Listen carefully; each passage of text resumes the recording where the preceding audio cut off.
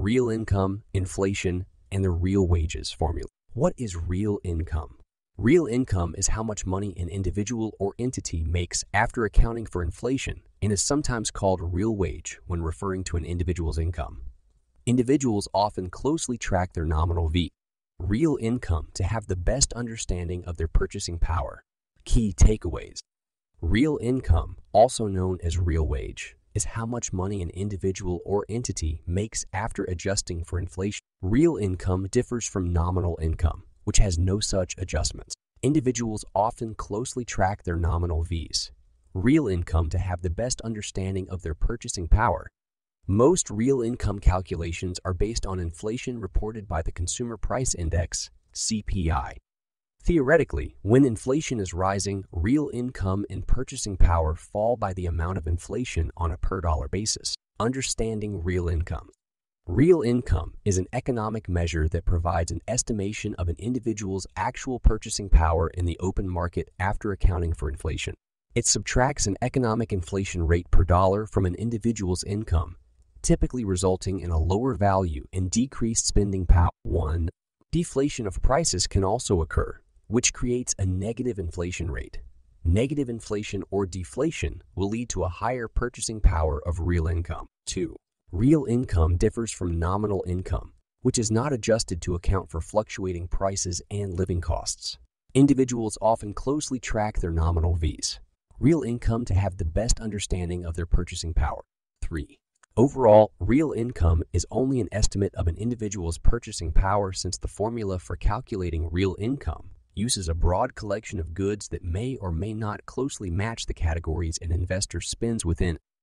Moreover, entities may not spend all of their nominal income, avoiding some of the real income's effects. Real income formula. There are several ways to calculate real income. 3 basic real income formulas include the following. Wages. Wages inflation rate, real income. Wages E1 inflation rate, real income. 1. Inflation rate, wages, real income. Inflation rate measures. All real income, real wage formulas can integrate one of several inflation measures. 3 of the most popular inflation measures for consumers include Consumer Price Index, TP, the Consumer Price Index, CPE, values the average cost of a specific basket of goods and services, including food and beverages, education, recreation, clothing, transportation, and medical care. In the United States, the Bureau of Labor Statistics, BLS, publishes key P numbers monthly and annually. 4. Personal Consumption Expenditure Price Index. The Personal Consumption Expenditure, PC Price Index, is a second comparable consumer price index. It includes slightly different classifications for goods and services and also has its own adjustments and methodology nuances. 5. The CP Price Index is used by the Federal Reserve for gauging consumer price inflation and making monetary policy decisions. 6. GD Price Index, Deflator.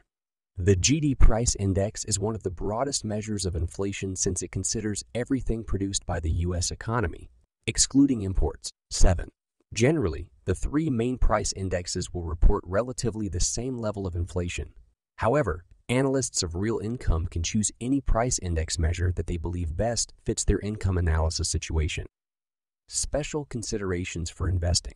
Many individuals and businesses invest a significant portion of their income in risk, free investment products and vehicles that match or exceed the economic inflation rate to mitigate the effects of inflation on their income. Several risk-free investments offer a return of approximately 2 or more. These products include high-yield savings accounts, money market accounts, certificates of deposit, treasuries, and treasury inflation, protected securities, TIPS. Beyond that, investors may be willing to take on slightly more risk to keep their income yielding at or above inflation. For more sophisticated investors, municipal and corporate bonds are often used for obtaining 2 returns, beating inflation and helping income to grow steadily over time. Real wage rate. When following real wages, there may be several statistics to consider. A real wage rate can be a basic calculation of an individual's hourly, weekly, or annual rate after adjusting for inflation. Having an expectation for a real wage rate can be just as important as a career expectation for a nominal wage rate. Bulls reports. The BLS publishes a monthly real earnings report, which can be helpful in keeping tabs on real wage rates. The May 2022 Real Earnings Report, for example, shows the real average hourly earnings rate across all surveyed workers on private non-farm payrolls at $10.96 per hour, a 2.5% decrease on May 2021. 8. The comprehensive Bulls report has been created using special methodologies. Individuals looking to calculate their own real wage rate may be better served by adapting the above real income formulas to their own individual situations. Real income formulas. For example, a mid-level manager with a nominal $60,000 per year salary might follow the CPI to calculate their real hourly, weekly, monthly, and annual wage rate. Suppose the CPI reported an inflation rate of 2.4, using the simple formula wages chi 1 inflation rate. Real inflation rate, real income. This would result in an approximate real wage rate of $58,594 relative to the period in which the $60,000 was calculated. Calculating real wage rates on an hourly, weekly, and monthly basis can be more complex, but still attempted. The mid-level manager could divide his nominal annual wage by the number of hours, weeks, and months per year with a subsequent adjustment. For a monthly assessment, a $60,000 per year salary would translate to $5,000 in nominal pay per month. Adjusting that by the CPI's monthly change, let's say of 0.1s, the $5,000 would have increased its purchasing power to $5,005. Other takes on the real wage rate might look at the percentage of real to nominal wages or the real Vs. Nominal wage growth rate. Cost of living indexes can also provide valuable information on real wage Vs. Nominal wage rate expectations. These indexes are used to make cost of living adjustments, COLA, for workers, insurance plans, retirement plans, and more. Purchasing power. Overall, inflation's effect on wages will affect the purchasing power of an individual consumer. When prices are rising in the marketplace, but consumers are getting paid the same wage, then a discrepancy is created which leads to an effect on purchasing power. This is why real income decreases when inflation increases and vice versa. When inflation occurs, a consumer must pay more for a fixed quantity of goods or services. Theoretically, this is why savvy investors seek to hold a significant portion of their income in investments with a 2-FU return. In that case, with inflation at 2, they would be able to maintain their purchasing power at a constant level. For instance, assume a consumer spends approximately $100 per month for a total of $1,200 per year on food during a year when inflation is rising at an annual rate of 1. Also, assume that the consumer saw no change in their wages. A consumer with a $60,000 annual nominal salary would have lost approximately $600 of purchasing power over a year, or 1 cent per dollar spent, due to the effects of inflation.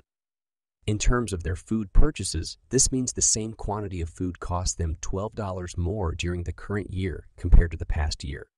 Alternatively, if this consumer isn't following a strict food budget, they will likely spend approximately $101 per month or $12 to get the same amount of food they would have bought in the previous year.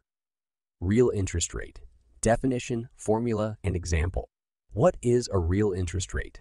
A real interest rate is an interest rate that has been adjusted to remove the effects of inflation. Once adjusted, it reflects the real cost of funds to a borrower and the real yield to a lender or to an investor. A real interest rate reflects the rate of time preference for current goods over future goods. For an investment, a real interest rate is calculated as the difference between the nominal interest rate and the inflation rate. Real interest rate, nominal interest rate, rate of inflation, expected or actual. Key takeaways. A real interest rate equals the observed market interest rate adjusted for the effects of inflation. It reflects the purchasing power value of the interest paid on an investment or loan. It also represents the rate of time, preference of a borrower and lender. Prospective real interest rates rely on estimates of future inflation over the time to maturity of a loan or investment. Investors could earn a rate of return that's negative if the inflation rate is higher than the nominal rate of return on their investments. Interest rates. Nominal and real. Understanding real interest rates. While the nominal interest rate is the interest rate actually paid on a loan or investment, the real interest rate is a reflection of the change in purchasing power derived from an investment or given up by the borrower. The nominal interest rate is generally the one advertised by the institution backing the loan or investment. Adjusting the nominal interest rate to compensate for the effects of inflation helps to identify the shift in purchasing power of a given level of capital over time. According to the time preference theory of interest, the real interest rate reflects the degree to which an individual prefers current goods over future goods. Borrowers who are eager to enjoy the present use of funds show a stronger time preference for current goods over future goods. They are willing to pay a higher interest rate for loaned funds. Similarly, a lender who strongly prefers to put off consumption to the future shows a lower time preference and will be willing to loan funds at a lower rate. Adjusting for inflation can help reveal the rate of time preference among market participants. Special consideration: expected rate of inflation. The expected rate of inflation is reported to Congress by the Federal Reserve, Fed, among others. Reports include estimates for a minimum 3-year period. Most expected or anticipatory interest rates are reported as ranges instead of single-point estimates. 1. As the true rate of inflation may not be known until an investment reaches maturity or its holding period ends, the associated real interest rates must be considered anticipatory. It's important that investors bear in mind current and expected inflation rates when they research where to put their money. Since the rate of inflation will eat away at the nominal rate of return, avoid lower returning fixed income investments that could mean a negligible real rate of return. Effective inflation on the purchasing power of investment gains. In cases where inflation is positive, the real interest rate will be lower than the advertised nominal interest rate. For example, if an investment such as a certificate of deposit (CD) is set to earn 4 in interest per year, and the rate of inflation for the same time period is 3, the real interest rate earned on the investment will be 1.433. When purchasing power is taken into consideration, the real value of the funds deposited in the CD will only increase by 1s per year, not 4 then. If those funds were instead placed in a savings account with an interest rate of 1 and the rate of inflation remained at 3, then the real value or purchasing power of the funds in savings will actually decrease. The real interest rate would be 2 after accounting for inflation 1.3. What is purchasing power? Purchasing power is the value of a currency expressed in terms of the number of goods or services that one unit of money can buy. It is important because, all else being equal, inflation decreases the number of goods or services you can purchase. For investments, purchasing power is the dollar amount of credit available to a customer to buy additional securities against the existing marginable securities in the brokerage account. Purchasing power is also known as a currency's buying power. What is inflation? Inflation is the decline of purchasing power of a given currency over time. The rate of inflation, or the rate of decline in purchasing power, is reflected by the Consumer Price Index, PPI.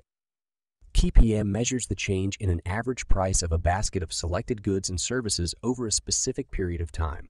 The rise in the general level of prices, often expressed as a percentage, means that a unit of currency effectively buys less than it did in prior periods.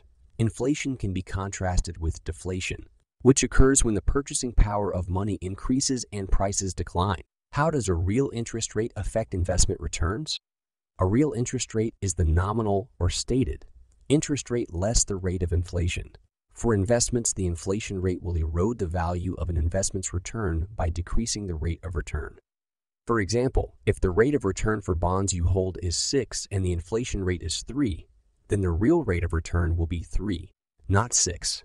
That's because the interest rate of 6 is adjusted downward by 3 to account for the unfortunate power of inflation to erode value 6 and 3. The bottom line: the real interest rate is an interest rate that has been adjusted for inflation to reflect the real cost of funds to a borrower and the real yield to a lender or an investor. It reflects the rate of time preference for current goods over future goods and is calculated as the difference between the nominal interest rate and the inflation rate. Real rate of return. Definition, how it's used, and example. What is the real rate of return? The real rate of return is the annual percentage of profit earned on an investment, adjusted for inflation. Therefore, the real rate of return accurately indicates the actual purchasing power of a given amount of money over time. Adjusting the nominal return to compensate for inflation allows the investor to determine how much of a nominal return is real return. In addition to adjusting for inflation, investors also must consider the impact of other factors, such as taxes and investing fees, to calculate real returns on their money or to choose among various investing options. Understanding real rate of return. The real rate of return is calculated by subtracting the inflation rate from the nominal interest rate. 1. Key takeaways. The real rate of return adjusts profit for the effects of inflation. It is a more accurate measure of investment performance than the nominal rate of return. Nominal rates of return are higher than real rates of return, except in times of zero inflation or deflation. Examples of real rate of return. Assume a bond pays an interest rate of 5 per year. If the inflation rate is currently 3 per year, then the real return on your savings is only 2. In other words, even though the nominal rate of return on your savings is 5, the real rate of return is only 2, which means the real value of your savings increases by only 2 things a year. Considered another way, assume you have saved $10,000 to buy a car, but decide to invest the money for a year before buying to ensure that you have a small cash cushion left over after getting the car. Earning 5 interest, you have $10,500 after 12 months. However, because prices increased by 3 during the same period due to inflation, the same car now costs $10,300. Consequently, the amount of money that remains after you buy the car, which represents your increase in purchasing power, is $200, or $200 of your initial investment. This is your real rate of return, as it represents the amount that you gained after accounting for the effects of inflation. Real rate of return vs. Nominal rate of return. Interest rates can be expressed in 2 ways, as nominal rates or as real rates. The difference is that nominal rates are not adjusted for inflation, while real rates are. 2. As a result, nominal rates are almost always higher, except during those rare periods when deflation or negative inflation takes hold. In the late 1970s and early 1980s, the profits from double-digit interest rates were eaten up by the effects of double-digit inflation. An example of the potential gap between nominal and real rates of return occurred in the late 1970s and early 1980s. Double-digit nominal interest rates on savings accounts were commonplace. But so was double-digit inflation. Prices increased by 11.25 in 1979 and 13.55 in 1980. 4. Therefore, real rates of return were significantly lower than their nominal rate counterparts. So, should an investor rely on the nominal rate or the real rate? Real rates give an accurate historical picture of how an investment performed, but the nominal rates are what you'll see advertised on an investment product. Other factors affecting real rate of return. The problem with real rate of return is that you don't know what it is until it has already happened. That is, inflation for any given period is a trailing indicator, which can only be calculated after the relevant period has ended. In addition, the real rate of return isn't entirely accurate until it also accounts for other costs, such as taxes and investing fees. What is trailing? Trailing refers to the property of a measurement, indicator, or data series that reflects a past event or observation. It is usually attached to a specified time interval by which the data trail or over which that data trail or over which that data is aggregated, summed, or averaged. Trailing data and indicators are used to reveal underlying trends but can delay recognition of trend turning points. Trailing can also refer to a type of stop order used by traders. What is the difference between a real or a nominal interest rate? A real interest rate is an interest rate that has been adjusted to remove the effects of inflation to reflect the real cost of funds to the borrower and the real yield to the lender or to an investor. A nominal interest rate refers to the interest rate before taking inflation into account. 2. Nominal can also refer to the advertised or stated interest rate on a loan without taking into account any fees or compounding of interest. What is inflation? Inflation is the decline of purchasing power of a given currency over time. A quantitative estimate of the rate at which the decline in purchasing power occurs can be reflected in the increase of an average price level of a basket of selected goods and services in an economy over some period of time. The rise in the general level of prices, often expressed as a percentage, means that a unit of currency effectively buys less than it did in prior periods. Wage price spiral. Definition and what it prohibits and protects. What is the wage price spiral? The wage price spiral is a macroeconomic theory used to explain the cause and effect relationship between rising wages and rising prices or inflation. The wage price spiral suggests that rising wages increase disposable income, raising the demand for goods and causing prices to rise. Rising prices increase demand for higher wages, which leads to higher production costs and further upward pressure on prices, creating a conceptual spiral. The wage price spiral and inflation. The wage price spiral is an economic term that describes the phenomenon of price increases as a result of higher wages. When workers receive a wage hike, they demand more goods and services, and this, in turn, causes prices to rise. The wage increase effectively increases general business expenses that are passed on to the consumer as higher prices. It is essentially a perpetual loop or cycle of consistent price increases. The wage price spiral reflects the causes and consequences of inflation, and it is therefore characteristic of Keynesian economic theory. It is also known as the cost push origin of inflation. Another cause of inflation is known as demand pull inflation, which monetary theorists believe originates with the money supply. Key takeaways. The wage price spiral describes a perpetual cycle whereby rising wages create rising prices and vice versa. Central banks use monetary policy, the interest rate, reserve requirements, and open market operations to curb the wage price spiral. Inflation targeting is a type of monetary policy that aims to achieve and sustain a set interest rate over a period. How a wage price spiral begins. A wage price spiral is caused by the effect of supply and demand on aggregate prices. People who earn more than the cost of living select an allocation mix between savings and consumer spending. As wages increase, so does a consumer's propensity to both save and consume. If the minimum wage of an economy increased, for example, it would cause consumers within the economy to purchase more product, which would increase demand. The rise in aggregate demand and the increased wage burden cause businesses to increase the prices of products and services. Although wages are higher, the increase in prices causes workers to demand even higher salaries. If higher wages are granted, a spiral where prices subsequently increase may occur, repeating the cycle until wage levels can no longer be supported. Stopping a wage price spiral. Governments and economies favor stable inflation or price increases. A wage price spiral often makes inflation higher than is ideal. Governments have the option of stopping this inflationary environment through the actions of the Federal Reserve or a central bank. A country's central bank can use monetary policy, the interest rate, reserve requirements, or open market operations to curb the wage price spiral. Real-world example. The United States has used monetary policy in the past to curb inflation, but the result was a recession. The 1970s were a time of oil price increases by OPEC that resulted in increased domestic inflation. The Federal Reserve responded by raising interest rates to control inflation, stopping the spiral in the short term, but acting as the catalyst for a recession in the early 1980s. Many countries use inflation targeting as a way to control inflation. Inflation targeting is a strategy for a monetary policy whereby the central bank sets a target inflation rate over a period and makes adjustments to achieve and maintain that rate. However, the book published in 2018 by Ben S. Bernanke, Thomas Labush, Frederick S. Mishkin, and Adam S. Posen, Inflation Targeting.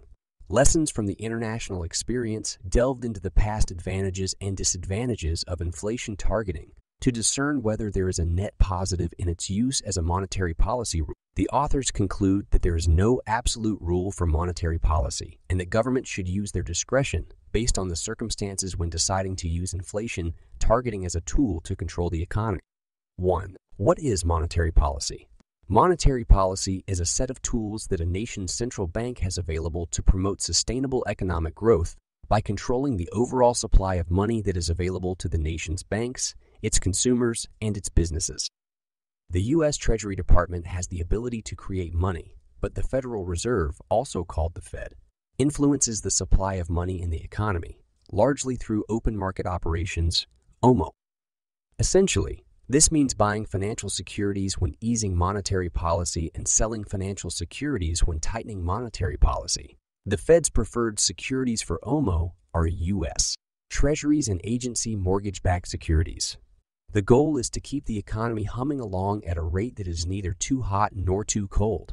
The central bank may force up interest rates on borrowing to discourage spending or force down interest rates to inspire more borrowing and spending. The main weapon at its disposal is the nation's money. The central bank sets the rates it charges to loan money to the nation's banks. When it raises or lowers its rates, all financial institutions tweak the rates they charge all of their customers. From big businesses borrowing for major projects to home buyers applying for mortgages. U.S. Treasury vs. Federal Reserve. What's the difference? The U.S. Treasury and the Federal Reserve are separate entities. The Treasury manages all of the money coming into the government and paid out by it. The Federal Reserve's primary responsibility is to keep the economy stable by managing the supply of money in circulation. The Department of the Treasury manages federal spending. It collects the government's tax revenues, distributes its budget, issues its bonds, bills, and notes, and literally prints the money. The Treasury Department is headed by a cabinet-level appointee who advises the president on monetary and economic policy. The Federal Reserve is the central banking system of the United States and is run by a board of governors that oversees 12 regional Federal Reserve banks. Its primary goals are to regulate the nation's private banks and manage the overall money supply in order to keep the inflation rate and the employment rate stable. The Federal Reserve Board is accountable to the U.S. Congress, not the president. What is inflation targeting? Inflation targeting is a central banking policy that revolves around adjusting monetary policy to achieve a specified annual rate of inflation. The principle of inflation targeting is based on the belief that long-term economic growth is best achieved by maintaining price stability is achieved by controlling inflation.